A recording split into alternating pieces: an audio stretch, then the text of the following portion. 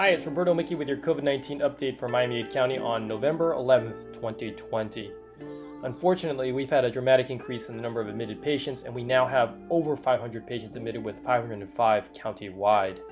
Once again, this is a continuing trend of increasing patients that are admitted to the hospital, and it is not a good sign for Miami-Dade County. The number of positive tests was 664, with a percentage of positive tests being 5.74%. The 14-day average is still above 5% with 6.51%. Once again, this Sun Sentinel article outlines that we may need to take these numbers with a grain of salt, and the numbers may actually be worse than what we're presenting here in these charts. The number of new admissions was 72, and the number of discharges outpaced admissions 74 to 72, and ventilators are still readily available with 572 county-wide.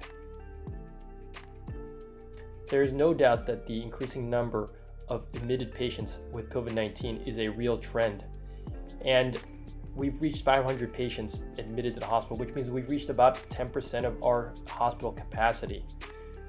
I think this county needs to make a serious decision in the near future about what it's going to do about this increasing number before it's too late.